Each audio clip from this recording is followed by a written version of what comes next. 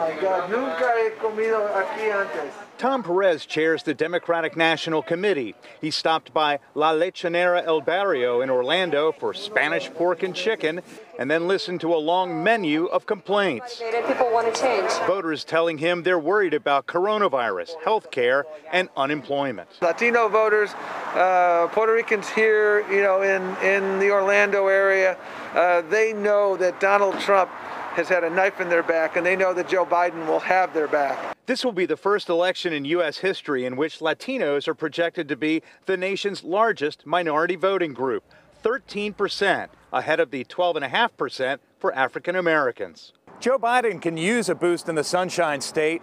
Polls consistently show that his popularity among Latino voters in Florida trails that of Hillary Clinton's numbers 4 years ago. Clinton won 66% of the Florida Hispanic vote in 2016 to just 28% for President Trump.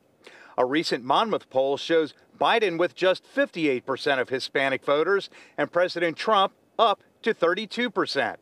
Nationally, the numbers are similar. According to YouGov, 57% for Biden, 30% for President Trump. But it is something central to our campaign. The Trump campaign's national press secretary tells me historic low unemployment pre-pandemic among Hispanics and the campaign's outreach to Latino Christians in Central Florida, notably several visits by Vice President Mike Pence to a church and Christian school, are driving the president's numbers up. The religious freedom aspect of this president's administration is also very popular in the Hispanic community. And you see stories out there that Joe Biden is struggling with that community because, again, he's been in office for nearly a half of a century at this point and has done nothing. History reminds us that since 1992, only one Democrat, John Kerry, got less than 60% of the Hispanic vote.